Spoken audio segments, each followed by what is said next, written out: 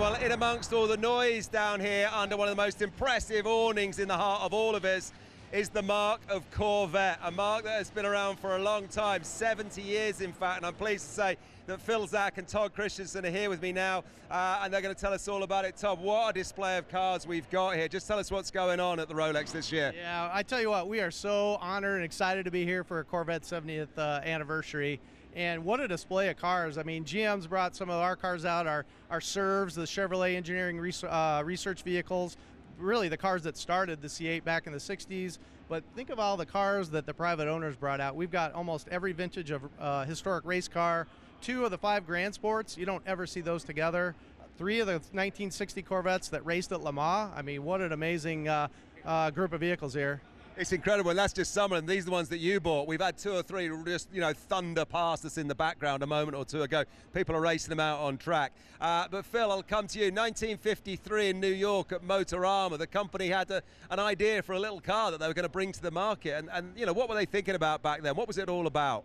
Chevrolet getting into performance driving, something attainable for the customer, and you can see what that has grown into. At that point, too, it was new technology. It was fiberglass bodies, so really just driving technology in Corvette. And as we see right through here, the aura and the brand has just kept growing. Yeah, it really has. Let's take a little walk and a stroll, because we've got to end up, by the way, at a car which is just up the way here. The new E-Ray is what we're going to talk about. But let's just walk, because we're coming up in a moment as well, Todd, past some of these vintage ones that are beautiful and shiny. We're going to see one that isn't beautiful and shiny that was racing for 24 hours not that long ago. Yeah, I tell you, this is the car that won our class at the 24 Hours of Le Mans this year. So Ben Keating and everybody at Corvette Racing raced this thing for 24 hours, and we kept it. So this is what a car looks like after 24 hours of continuous competition. So excited to have that car here for everybody to see it in the flesh. I absolutely love what you've done with this as well, because you said to me this has come straight off the track after 24 hours, but then you've actually sprayed a clear coat on it to keep it looking as it does. That's right. I don't want anybody polishing this thing up and making it look pretty again. This needs to be preserved in its historical look. Well, look, let's just keep walking, because just over behind where our cameraman is, there is a car that's polished up and looking pretty. And Phil, I'm going to ask you about this. Step forwards. We've got the all-new 24 Chevrolet Corvette E-Ray. Look at this lady here. She's absolutely spellbound by it. How about this?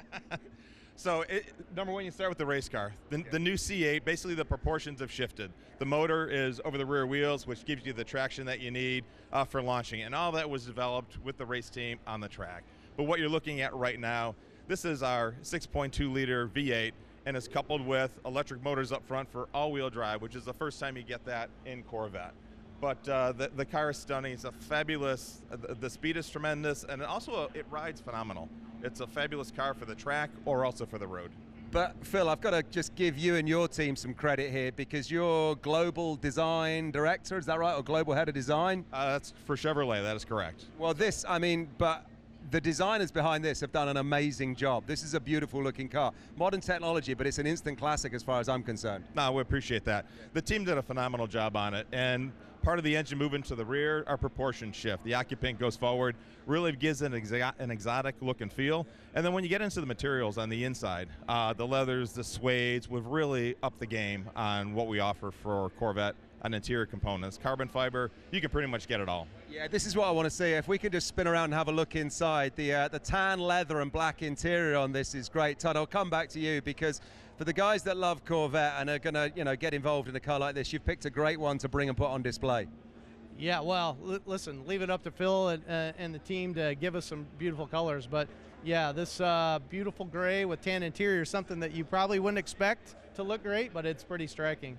And also, what we got here then is a 6.2-litre small block V8 engine, but helping that then, electrification. There's another 150 horsepower coming from battery and a motor. Yeah, there's 163 horsepower in a electric motor that powers the front wheels. Yeah. So you add that to the 495 in the back, and it's a pretty potent setup for sure. I think I read 0 to 60 in just, 2.5 seconds? 2.5 seconds. This will be the fastest 0 to 60 of any Corvette.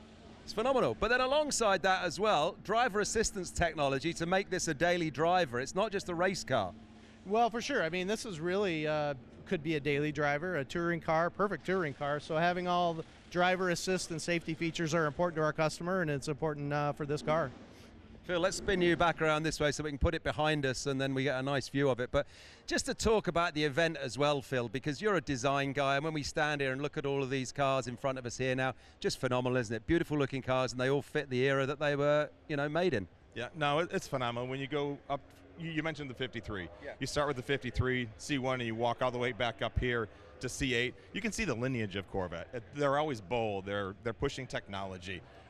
There's the sound. It's a visual experience as well. So that's all wrapped up, and we think the C8 here is really the epitome of kind of where Corvette is, and we're going to really move this brand forward.